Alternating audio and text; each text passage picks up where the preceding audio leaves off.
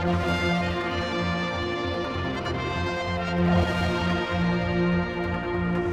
Chief Constable Awards ceremony here at the Villa Marina. With me is Chief Gary Roberts.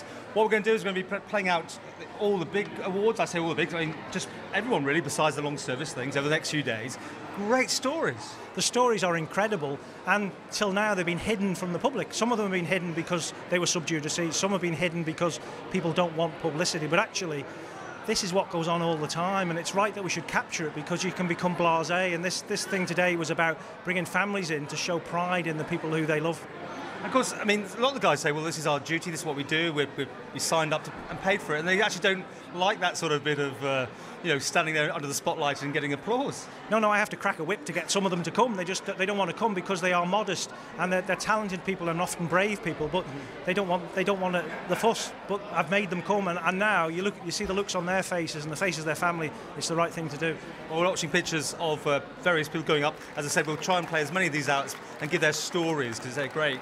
But how's it been for you, Mr. Roberts? It's your first one, wasn't it? It's now, because I don't have a deputy, I used to write the script. So this year I've had to do the front stage bit and write the script as well. So I've actually done more than I would normally do. So my role was always in the background, but I've been really pleased and delighted to be associated with it because I'm proud of them. I'm proud of what they do all the time. But when you see the sheer courage of some officers, or the quick thinking and cool-headedness, it's marvellous. And some of those people who went up there, when you see them on the stage, you think, how's he or she old enough to be a police officer? And they're doing brave things. It's fabulous. And how are you doing? I mean, you're always now talking about the places that you're going to have to take the force over the next few years, which is not necessarily where you'd like to take it.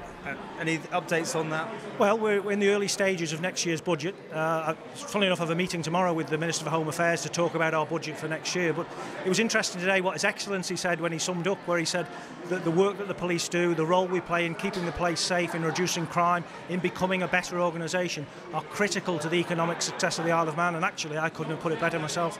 And all services, I say the same thing. I mean, there's only so low you can go, really, isn't there? There is, and unfortunately we may reach the stage where our decline in terms of coverage of the island won't be an incremental thing, it will be quite a drastic thing. But the politicians know, and they make wise decisions, and the Minister for Home Affairs fully understands where we are and is very, very supportive. And you wouldn't say that on a broadcast without you obviously meaning to try and protect your core areas, I guess?